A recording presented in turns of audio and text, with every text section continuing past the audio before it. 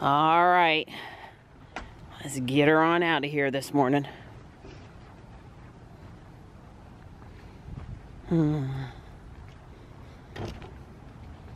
Thank you, Ruby. Good morning.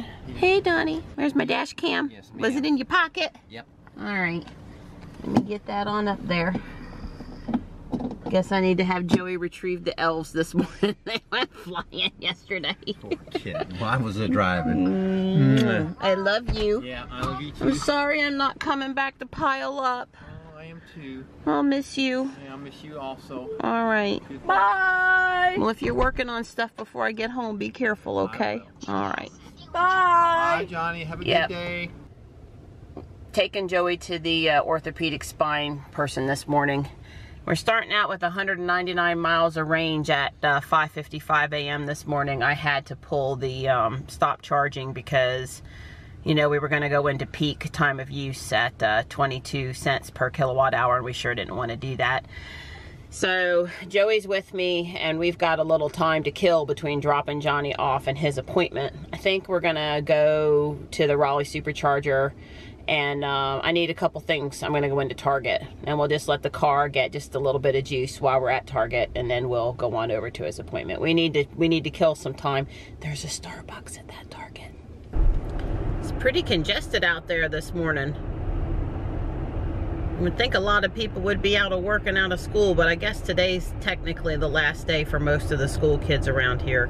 So the buses are still running today.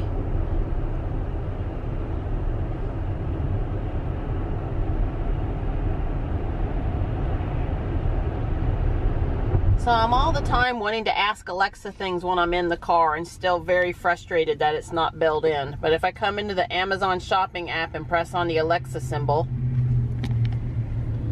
Alexa, what time is sunrise today? Sunrise is at 7:19 a.m. See, doesn't that sound good with her answering back through the car? Just like Ruby's talking to me, right? Only it's Alexa. Don't get jealous, Ruby.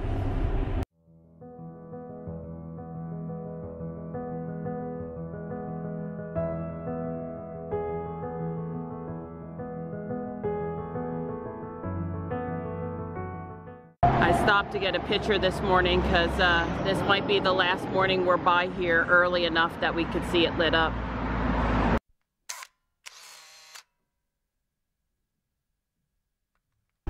Well, I have a picture of a Santa and snowman figurines this morning taken at the garden hut last year. This is a really cool Santa that had like really fluffy stuff glued onto him. It seemed like real snow.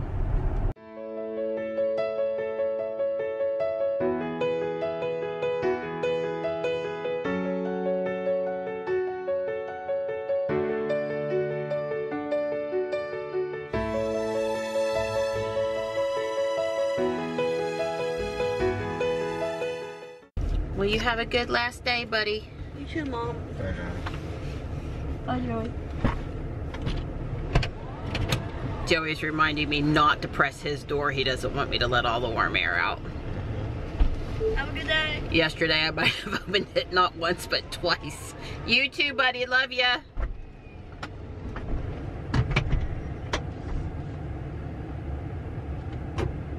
I could use a little help getting out of town over to the Supercharger. Not tons of help, but a little bit.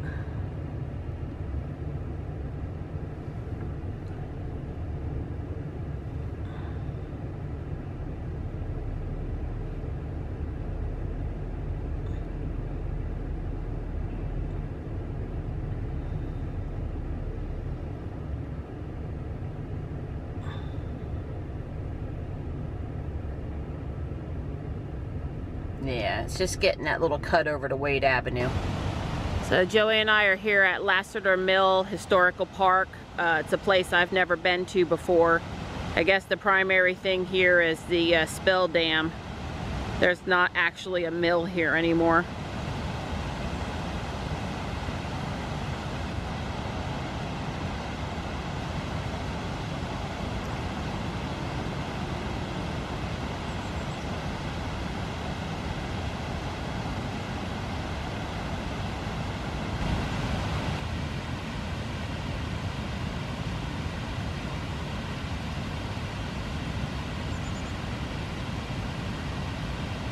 Yeah, Target doesn't open for a few minutes, so when I went past here, I thought, why not pull in and take a few pictures? Since we were here the last time, they've put up this little fencing around the Supercharger there. It's kind of blocking the stop sign a little bit.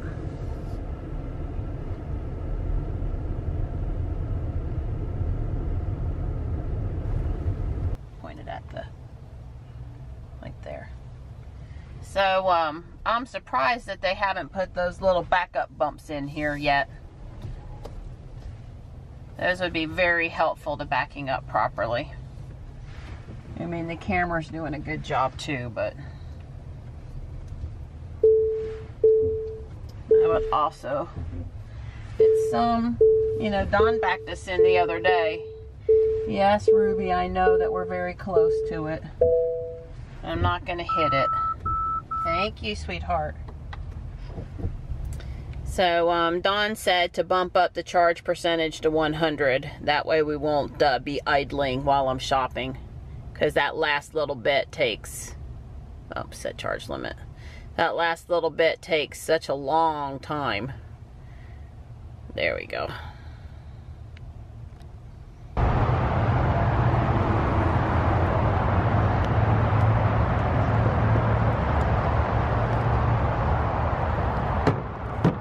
Wow, I'm gonna need both hands. Well, now I see what Don meant about it being stiff. It was this way this is bent. I mean, I got it in there no problem, but it was tight. Yep, she's ramping up.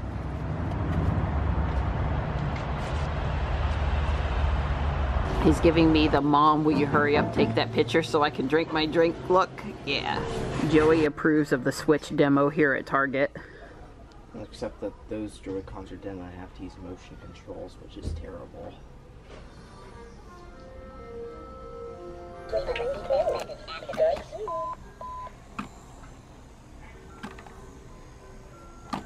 Well, Santa's busy decorating this morning at Target. Get those lights up on the gutter. So Joey and I come out of Target back to the Supercharger, and there's 2 red X's, and we actually had to think for just a second about which one was ours. I think the other one, no, I think it's red with white. And then there's an S now too. That was kind of funny. How do you tell your red X from another one? So yeah, we got pretty close to 100%. Go ahead and hit stop charging, Joey. Yeah, I would say you really should make note of your stall wherein to be, because you could come back and find several other vehicles that look just like yours. I should have thought about it. The elves kind of give it away. So before I mess up our charge tonight, I'm going to go back and fix the charge limit. Slide it back to 80% or thereabouts. Don likes to go into Tesla-Fi because it'll let you precisely say 80% versus the slider bar, and we just kind of like that better.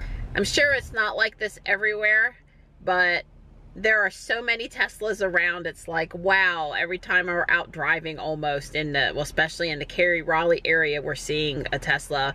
Last night at the movie, we saw 3 white S's all together in like a 2-block radius in downtown Raleigh. And then we just had a Model X pass us, and then a Model S pass us over here in Cary. And wow, that's just, I mean, that's great, you know, EV adoption, go forth, but just wow.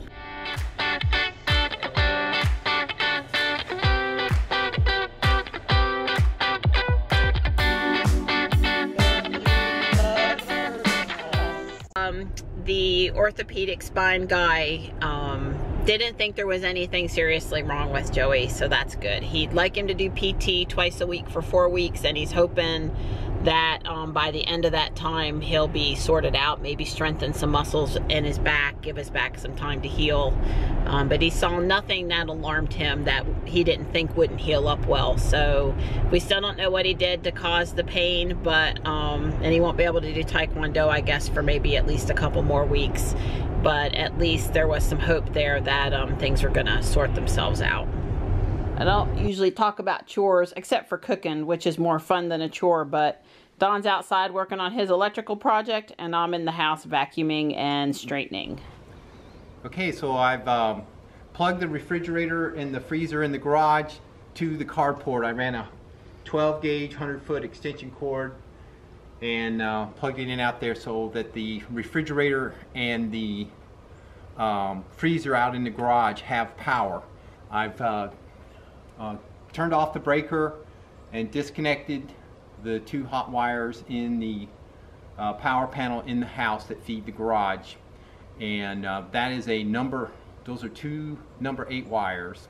I'm going to replace those with a number 6, 2 number 6 wires, and of course the neutral also is a number 8, and I'm going to replace that with a number 6. So basically I'm pulling 3 wires, 3 number 6 wires, or taking 3 number 8 wires out and putting 3 number 6 wires in. And it's in conduit, so it's going to be a little bit of a pain. I'm going to have to pull it. I do have some pull tape. I have a pull tape, and I also have some of the grease, the conduit grease, to hopefully they'll help that wire slide through that conduit, because the conduit's, you know, buried 2 foot underground, etc., etc., etc. And just to summarize again, we're doing this because... Right. The the number 8 wire was fine for a 30 amp charge circuit to the Tesla. If I want to go to a 50 amp circuit to the Tesla, I need to use number 6 wire. Okay, cool. So will we be charging tonight or not charging tonight? Don't know yet. Okay, well, we're at 246 miles because I supercharged. Right. Coincidentally, that might have just happened to be good. And I think tomorrow we just have a trip to Cary and home. Right. And there is a 50 amp circuit out at the carport. And we can charge out at the carport. But you'd have to move the UMC. But I would have to... which we can move. Yeah. But again, if this goes okay, if I don't have any trouble pulling the wire, you know, this should only be a couple 3-hour job, and we'll be done by dark. Okay, cool. This is the power feed into the garage. This is the conduit. It goes underground to the house. You mean it's not just a tie Grinch too? No, this is not just okay. Hey Grinch. It's 66 out here right now. It could not be any nicer. So far so good. I was able to get the neutral out first, and then one of the hot wires. Now this is the second hot wire. Wow. I got them coiled up over there. I don't know how far it is. I'll measure. But it's not short. No, it's not. It's probably 60 feet, 65, 70 Here's the feet. coiled wire he was talking about. And like I said, I'm going to reuse this wire to run to the high-powered wall connector that hopefully, thanks to the great people who use our referral code, I'll be installing here real soon. But I'm getting ready for it. Yeah, we got the email that told us about it. We selected it and not the kitty car. Right. And it gets here when it gets here. Right. Yeah, we probably won't run it. We'll probably limit it to like 40 amps. We'll see. I'll decide based on you know, how things work out. But you know, it'd be nice to be able to charge anything greater than the 24 amps net that we get, because on a 30 amp circuit, for safety, you only get to use 24 amps, and so on a 40 amp circuit you get to use 32 amps, and 32 amps should be like 24, maybe upwards to 24 miles, 21 to 24 miles charge rate. And then a 50 amp, which is you get to charge at 40 amps, is something north of you know, something like right at 28 miles or something like that. So we'll see.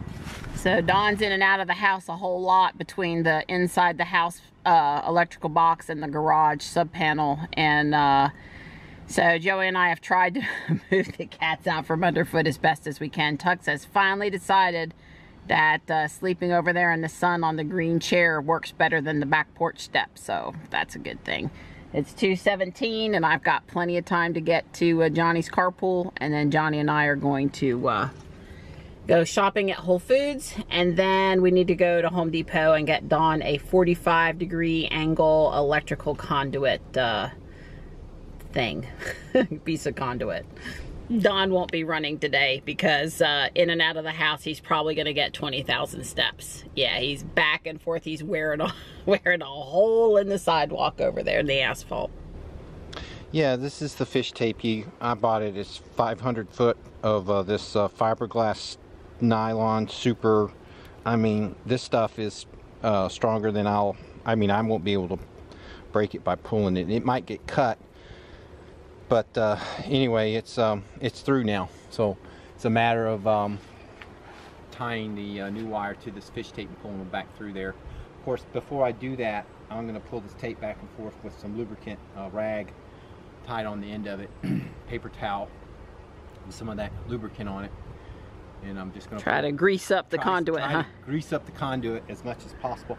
Certainly we'll grease the conduit as it goes in, but you know, with just me here, it's kind of hard to. I'm sorry. To do it. That's okay. But you don't really need me. You need like JB. Yeah, I need. Yeah. Yeah, guy help. Yeah, guy help. I'm sorry. I would try to do guy help. But I know you would be fine. But that's all right. I think I can swing it. Hey, it's a bucket truck convention. So one of the things the boys and I noticed Monday on our drive into town is that one of these giant soybean silos here at the Cargill facility collapsed. I don't know if it was due to rust or what it was due to, but you can definitely see the big tear there and the metal and the beams down and everything. I don't believe that facility is currently running, or is certainly not running at the capacity that it was in its heyday, but at one point that was a big processing plant for soybeans for Cargill. 70 degrees out now, and Johnny is in the car. Well, the parking area for Ruby today is much more crowded than normal. Hey Mom, there's a leaf. There's a lot of other cars up here. And there's a leaf. Yep, there's a leaf.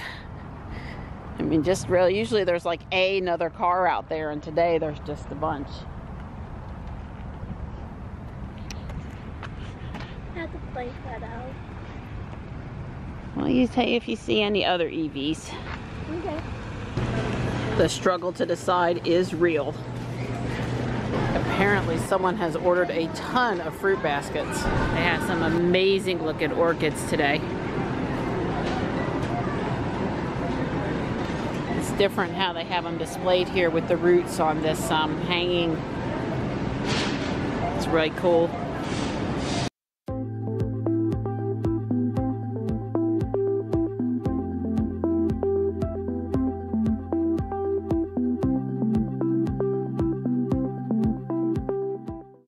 We had extra packaging things to shuffle today with Johnny's book bag in there. I suppose I could have moved that to the floor in the back, but let's see.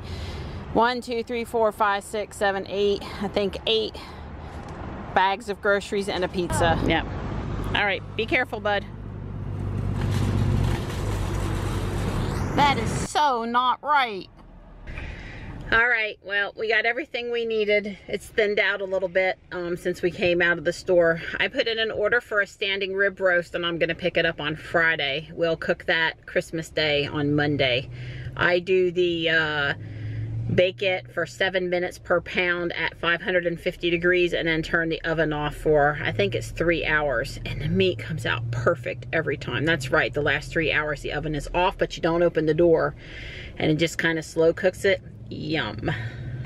All right, so Johnny and I are headed from Cary back to Fuquay now. We got to stop at Walmart and pick up some photo Christmas cards, which I am so late on, like the latest I have ever been on this year. And then we got to go to Home Depot and get Dawn's piece of conduit.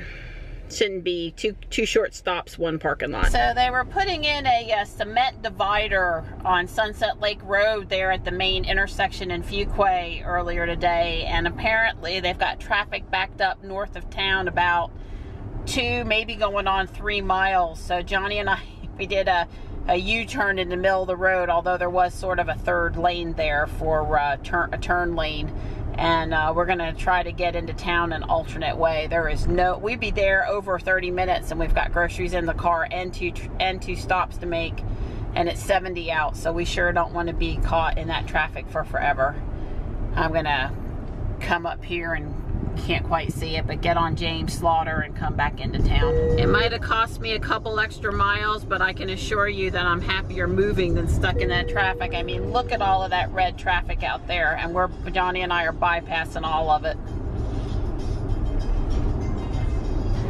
All right, so we're gonna go in and get Don's conduit first, and then head over there to Walmart and get what am I getting at Walmart? Oh, Christmas cards, that's right. I'm tired, it's getting to be a long day now. That's why I picked up the pizza for dinner. Well, that looks a little ominous. I don't think anything's supposed to amount from it though. Last stop of the day, Walmart, Christmas cards. Don ended up not needing that piece of conduit, so we looked at inflatables and Home Depot and left.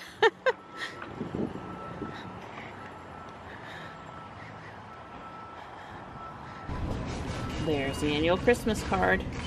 Ruby even made the picture.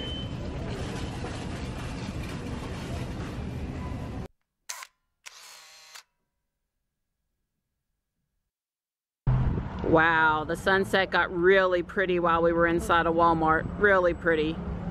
Well, Donnie, it's a good sign. Robot's on. That means the garage has got power. So tell me, how's it going? Good, done. Yeah?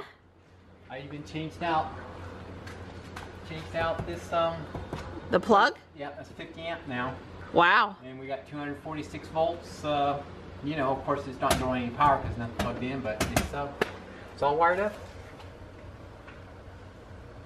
All right, way cool. Yeah. Wow, you demand, Donnie, you demand. Trying to be.